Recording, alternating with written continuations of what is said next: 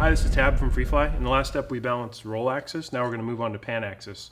The idea behind balancing pan axis is that ideally you would get everything below the pan motor balanced centrally on an imaginary axis line going right through the center of the pan motor.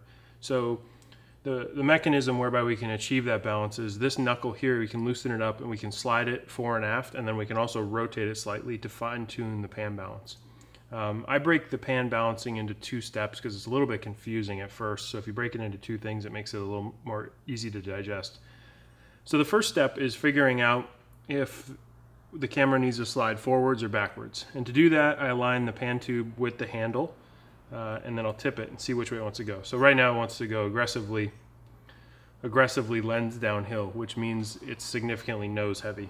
So I will just slightly loosen the 4 M3 bolts that hold that pan knuckle. One important point is don't loosen those all the way or this whole assembly will fall off. Just 1 or 2 turns is adequate to allow that to slide fore and aft. There's quite a few threads, but you just want to make sure to not loosen them all the way. I'll take a little bit of weight off the camera to make it easier to adjust. And then you just slide that pan knuckle backwards. Get to a point where you think you're close, and then we'll recheck it.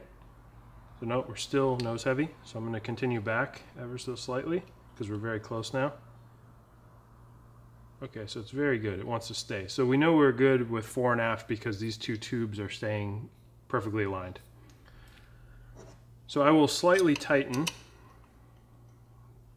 these screws because the next step we're going to adjust the rotation of this, and we need it to not slide fore and aft while we're adjusting that rotation. So now what I'll do is rotate it 90 degrees so the lens is pointing out the front of the MōVI, and I'll tip it and see which way it turns. So it turned that way. So I will pull this whole assembly, rotate it towards the direction it rotated. Recheck it. Okay, so it helped a little bit, but it still needs to go a little further.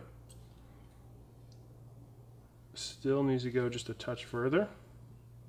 So I'm just rotating this ever so slightly each time and checking. Okay, so I went a little bit too far, so I'm going to push it back.